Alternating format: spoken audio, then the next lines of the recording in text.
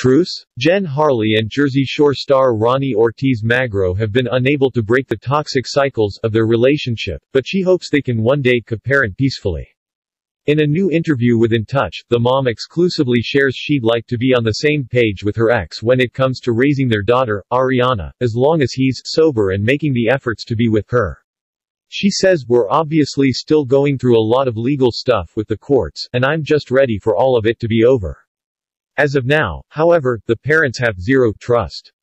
Our underlying thing was cheating, but we would never do anything about it." Jen, 33, previously told In Touch. "Our problem was we knew what was bothering us.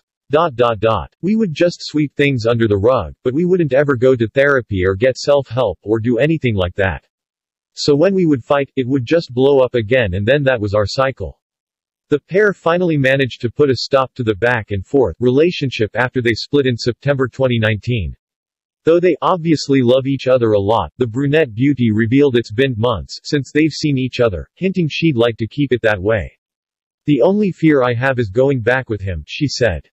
Once she's ready to start dating again, she knows what kind of man she'd want, a family man.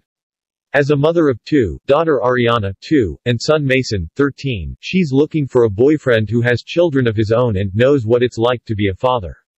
That way, they can take on their relationship and parenting as a team. "I want someone who wants to be a husband, who wants to be in a relationship with someone that just helps build each other up and just build a life with somebody," she said. "I don't want to live my life like, oh, I'm doing this for me and he's doing it for him. I want to be with somebody who wants to be a team and do it together."